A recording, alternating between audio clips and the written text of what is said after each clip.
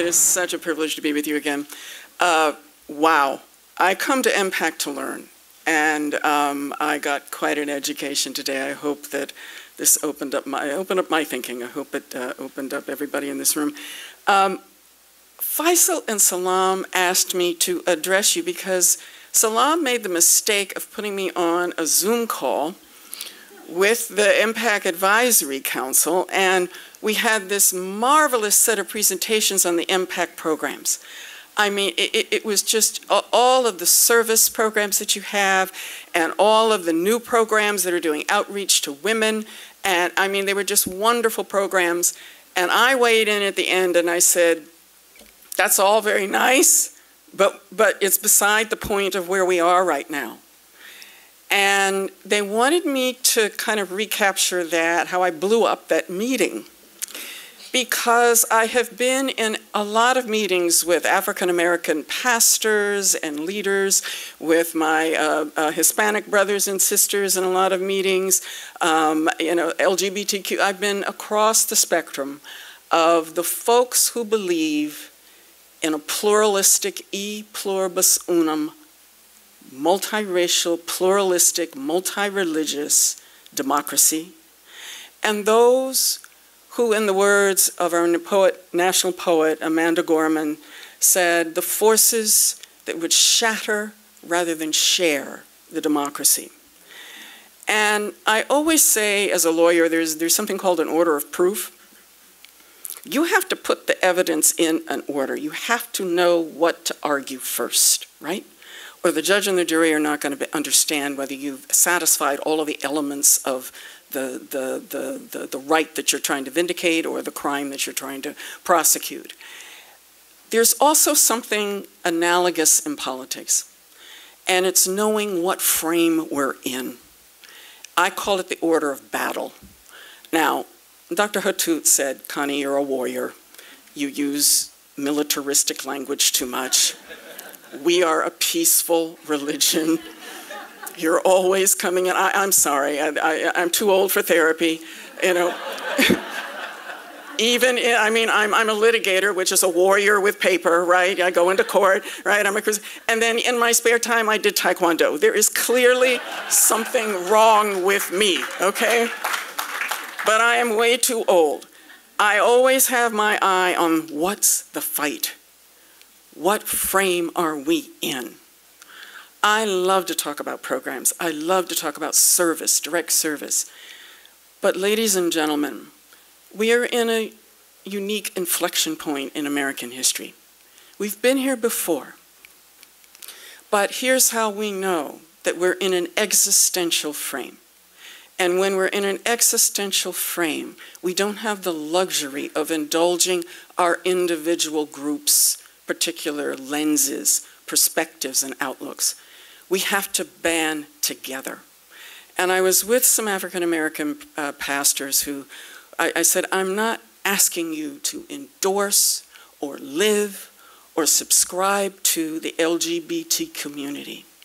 But if they are under attack, we are next. I don't have to agree with every tenet of every religion, every ideology, every lifestyle. I don't have to subscribe to it or agree with it.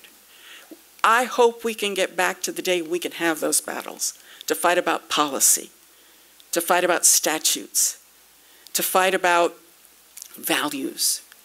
I wish we were in that frame. I wish we were in a policy debate. We are not. We are not. How do you know? Because when it's a clash of values, that was 1968. It was a clash over the Vietnam War. It was a clash of values. It was a culture clash. 1933, there was another inflection point in this country. That was a clash over economics. But 1860 was a clash over the fundamental identity, the fundamental feelings about truth and fact, and fundamental disagreements about power. And right now we're in a battle with a shared power vision, which is what I think this community is about, what my different communities are about, and I've got about 15 of them. I am the great-granddaughter of slaves and slave owners. We have Congolese, we have Russian, we have Ashkenazi, I have a UN for a family, okay? I can't afford to hate anybody because they're in my family, all right? And we've got Muslim, Jewish, Christian, atheist, you name it, we've got it. One transgender member, it is the human tapestry in my family. We don't have the luxury, okay? I have so many tribes, but no one of them is more important than preserving the democratic framework so that all of us can be free and have liberty.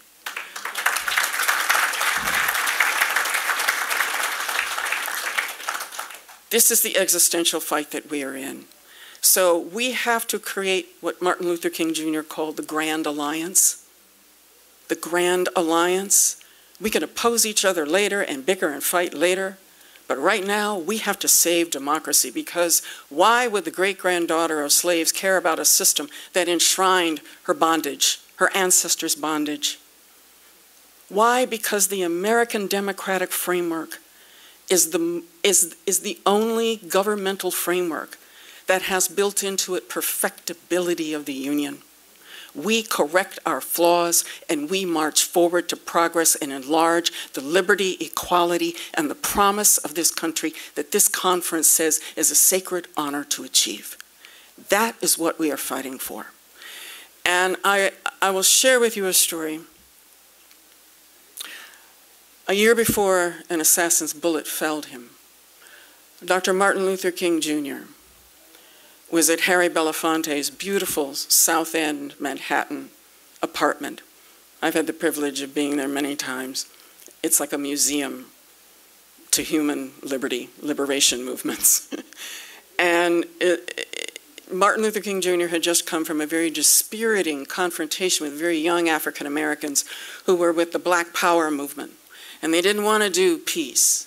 They didn't want to do nonviolent protest.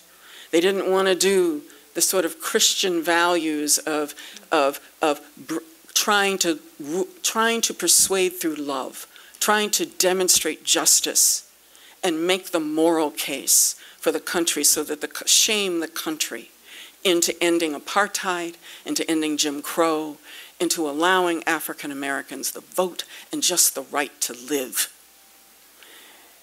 He had led that battle for the country. The country was coming around. But young folks were like, you're taking too long. We want a power movement. And he came back to Harry Belafonte's apartment and he was very dispirited. And Harry said, "What's wrong, Martin?"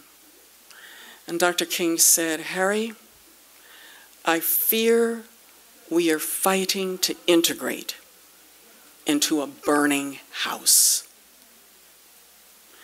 And Harry said, "Then what is it that we must do?" And Dr. King said, "We must become firemen. We must fight to save this country from itself. We must fight to realize America, to force America to live up to her ideals and to extend it to all of the human beings who live in this great country. We must become firefighters. And ladies and gentlemen, it's no longer a house on fire. We're talking about mega fires now. We're going to have to become smoke jumpers. We're going to have to get those planes and start dropping that orange stuff on stuff. We are going to have to create an army to fight for this multiracial, pluralistic democracy.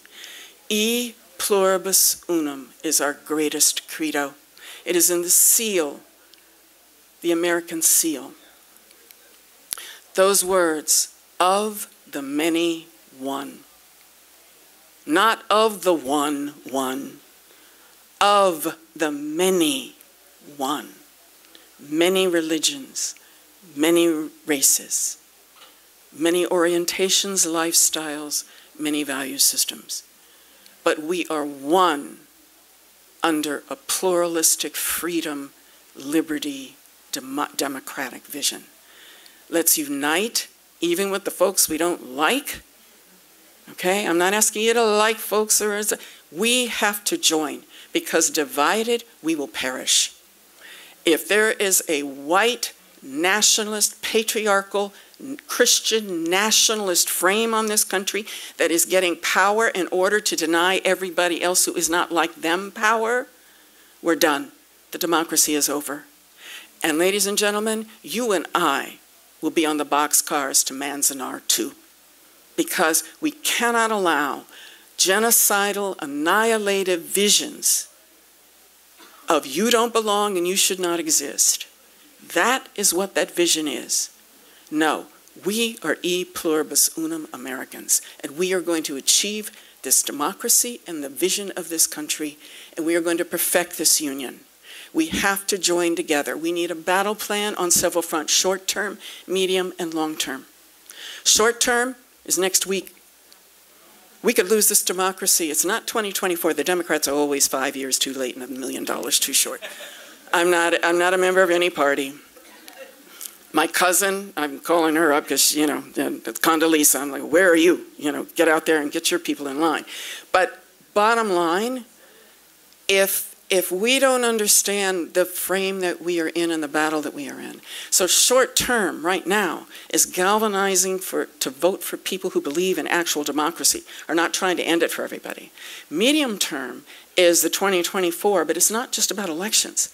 It is about reaching out to the people who are so whipped into a frenzy of hatred, they believe that we are trying to kill them. If I believed what they've been told, if I believed what they've been told, I would think of us as an enemy too.